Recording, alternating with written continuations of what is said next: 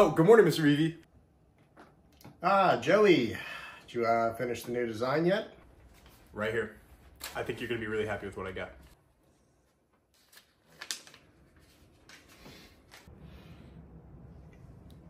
Is this it?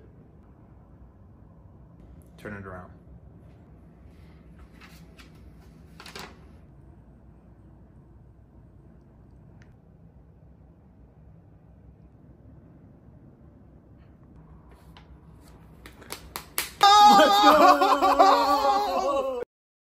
Here's what I do not want to happen in this video. I do not want, as much as I love some of my copers, right? I do not want the coping people in the comments talking about whatever deck I comment, be like, this deck has some viability. Guys, objectively speaking, the decks I'm going to be talking about have like no viability at all. So let's just get that out of the way first. Okay. Here's what I do want to talk about in this video. I want to talk about how these leaders and archetypes are so underserved and underdeveloped that, in my opinion, it makes the game worse because they just keep releasing leaders that have no chance. And I've talked about this a couple times in previous videos, but I kind of just want to talk about it one more time in a way that is a little bit more, I don't even know the right word for it, but I want to talk about it again. I want to talk about it again. So here's the issue, and let me make sure my music isn't too loud. Whoops. Playing that RuneScape soundtrack. Here's the issue. I want you guys to take a look at some of these leaders right here. All right? I want you guys to take a look at some of these leaders right here. And I want you to tell me what you think. Kyros, activate main, once per turn, black yellow leader. You may turn the top card of your life face up. KO up to one of your opponent's characters with the cost 0. So, sounds decent, right? It's like decent removal. It's like it's organic removal, which isn't too bad because before, for organic removal, we had to do the black Sakazuki, which was discard a card, pay 3 Don, and get something also down to 0, I'm pretty sure. Or was it 1? I can't remember. So it's not horrible, but let's look at some of these problems. The problem is it has no synergy with anything. So yellow, all the yellow cards that you have access to with this deck are just better in other yellow decks. Same with the black cards. All the black cards that you have access to are just better in other black decks. So it just feels like what is the point of playing Kyros? Even if you think about, oh, we'll play the Dressrosa package because you have access to Coliseum and all of your characters have Rush. I don't know. I don't know if you guys have seen the Dressrosa cards, but they're not very good. They're not good at all. So like the problem with these decks, right, is there are absolutely no reason to play any of them, right? Like I would say that there are some like fringe meta decks, there are some tier 2 decks, there's some like tier 3 decks. We're not even talking about those. We're talking about decks that literally either have no identity, no synergy, or no playability. And I think it's a really bad thing for the game. And obviously it's not going to break the game. There's no, like, this isn't, like, I mean, it could, you know, because there are some repercussions I'll talk about in a second. But I think the bad thing that comes with this is that, like, there is just such an overwhelmingly, like, stupid amount of, like, leaders. And it feels like they're just trying to like put stuff out there, right? Like this actually reminds me of like, I'm sure every card game has this, but do you guys remember like Yu-Gi-Oh, where like you'd come across like some random card in a bulk and you're just like, let me read it, just see what it does. And it's like roll a dice 17 times. If you roll a dice 17 times and then get 6 or more than 4 times, then you can destroy up to one of your opponent's monsters and then trash 3 cards from your hand. You're like, bro, like, why would anybody play that, right? And like you now, what's crazy enough is like we're actually getting to the point in One Piece where like these cards, like they're just like printing cards just to like have cards in the set, and I don't like that. I don't like that at all. I don't like how we always have 5/7 vanillas for every single archetype. Like, who is going to play a 5/7 vanilla in like the Dressrosa archetype? Who's gonna play a 5/7 vanilla in like, I don't even know, like the friggin' the animal archetype. I don't know, like it's I don't even know. But like there's always like these vanillas, there's always like these cards that like don't do anything. Like I actually want let me pull up a couple of these actually on the screen for you guys real quick. This is actually a new this is a new card from EBO1. It's called Gonfall. It says it's a 3-cost 4K character with a 1K counter. It's a blocker. It says on play, if your opponent has 1 or less life, KO up to one of their cost 3 or lower characters. It's like, it's not a bad card, but it's just like, it's so like who is going to like the scenario for it to actually like come up, the effect is so niche that it's like, it's not even worthy of a spot to play in the deck, right? It's a yellow Sky Island card too, right?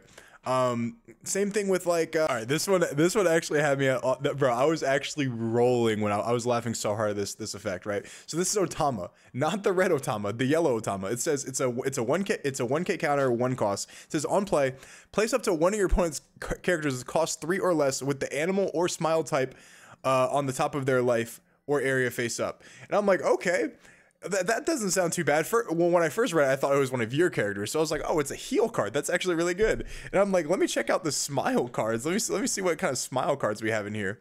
And then I realized that none of them are played ever. Like there's no smile cards. And you're like, okay, what about the animal cards then, huh? What about these animal cards? Let's check out the animal cards that you could put back into life. And then it's like, okay, we have like the vanilla like Laboon, and then we have like the blocker chopper from EBO1, and then we have like Kung Fu Dugong, and you're like, okay, like these cards are never gonna see play ever. So it's just like, why are they in there? But like I don't even care too much about like the individual cards, like because it's just fluff, I guess is what you would say it. But the leaders have to go. The leaders absolutely have to go. So let's talk about this, right? The EBO1 booster set was supposed to be something to basically support old leaders of the past. And I was like, that's great, right? They need it. They need so much support. Even my Blurple Croc, my Blurple Crocky-kun, right? It needs some help. A lot of decks need some help. Doflamingo needed some help, you know, things like that. And then I find out that they implemented new leaders in the extra booster set. A set that was supposed to support other leaders and archetypes of the past. They implemented new leaders, and then they gave us freaking Kyros, who is another useless leader that they're probably going to have to support in EBO2. Like, they can't keep getting away with this. Like, it's actually horrible. So here's the downside. I know we're all jokes aside. The downside of this, guys, is we keep getting these leaders that literally mean absolutely nothing, and then they have to be replaced with leaders of the same name just so they can have a viable leader for that name. So for example, we have like a bunch of different, what is it called, Luffy leaders, right? So we have the red Luffy, then we have red purple Luffy, then we have red green Luffy, and then we have purple Luffy. And then we have, you know, we have all these Luffys because some of them are viable, some of them are not. So they want to like introduce like viable leaders for like archetypes coming up in the future. And then we have another leader with Crocodile, right? Crocodile, we have Showtime Crocodile, we have Blurple Crocodile, we got Blue Crocodile. You know, they keep releasing all these crocodiles when they don't have to, right? Like, stop releasing all of these crocodiles. Same with they released the Doflamingo already. Now they're releasing, what is it called? I don't even know what I was thinking of, actually. But yeah, they keep releasing all these leaders, and like, it basically waters down the value of these leaders. Like, for example, in my opinion, and I think a lot of people think this way too, from the people that I talked about, it's like, I get trying to kind of, I forgot there's also a blue Luffy and a black Luffy, like just plain. But like, I get the idea, like trying to like appease the fan base by like releasing some of their favorite like characters as leaders. But I think the fan base would appreciate it more if you released these leaders that actually had some type of identity or viability or playability, right? Because like, you just releasing these leaders for the art, I'd rather you just release a card that literally wasn't actually illegal in the game as like a collection card to like appease like the collectors for like or like the people that love the that particular character, appease them, but don't like water down the game in the process, right? Like I don't know like how you would do that. I guess like just like literally don't have like attributes for it, like don't put like the cost on it, don't put like the life on it, the power, and just like have like an art card that is like for like a popular leader that you just haven't had yet in the game, and that way you can kind of collect it without it kind of like tarnishing the like the I guess the characters or the leaders in the game. Because like instead of there being 55 different Luffy leaders, I'd rather there just be like 3 Luffy leaders, and then they're all like somewhat viable, even if they're terrible. At least let them have like a specific identity that is like good for that type, like for that archetype, right? Like for example, like Red Green Luffy is terrible, but like at least it has an identity that is like fun and interesting, right? It's like a not an OTK, but it's like a very heavy, like I'm gonna swing 5 times at you type of build, and that could be fun, right? That could be really fun. But yeah, like what they're doing now is they're watering down all of the leaders, and it's making it so like all the leaders that come out, basically they keep having to like produce archetypes for these leaders. I guess the most specific example is OPO7. We have Chopper coming out, who works with animal cards, right?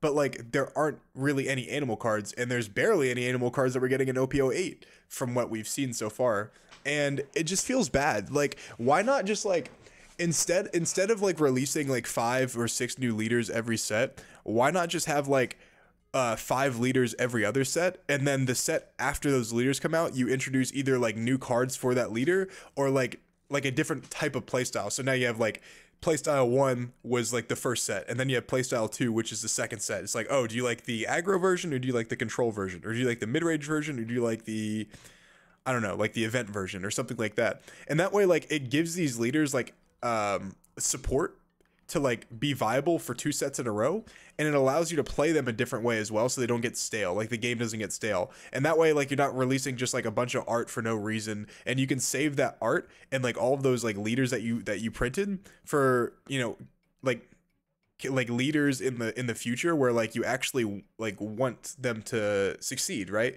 So for example, like Blurple Croc, as much as I love Blurple Croc, it is not a good deck. And like I wish that, you know, in set 2 and 3 they would have just like supported it a little bit more every single set, rather than waiting 6 sets for us to get an extra booster to like not really do a whole lot. Like we're still waiting on a good high-end blue card that isn't Mihawk. We're still waiting on a good high-end purple card that isn't Rush Kaido. Like these cards came out like almost like 2 years ago at this point, and we still don't have extra cards that like increase the viability of that deck. So I guess my rant session is over. My yap session is over. I don't like the way that these sets are forming out, because for me it just feels like I'd much rather have viable leaders and then support those leaders for like one more set, and then make all new leaders, and then do that, like keep going down the line. And then at the same time, if you do want to release the extra booster set, you know what I'm saying, that's great. Like, and then you could support the leaders that even when you supported them, you know, in the old sets, you can support them even more if they weren't very good, like even more heavily. So for example, in the extra booster set, if they supported if they made, let's say, purple Kaido way better, and then they made like, let's say, green Kid way better, right? But like red Luffy and blue Crocodile weren't that great, even with the support they added. How about in the extra booster set, you give even more support to red Luffy and then like blue Crocodile, and you can make this leader locked. Like I think leader locking is totally fine. Like if you don't want to like upset the balance of the cards, like make them leader locked. So like it's like only this deck can play it, and I think that's actually worth it. Now of course you can make some powerful cards not leader locked. Like as much as I think Gecko Moria is kind of a broken card, every card that has access to black is most likely going to play it, and it does make the deck a little bit better, so I'm okay with that. But like there should be some cards in every archetype that are only playable by this specific card. Right now we don't have that with almost anything other than like some of the Animal Kingdom pirate stuff and some of like the Big Mom stuff. Like we need definitely more.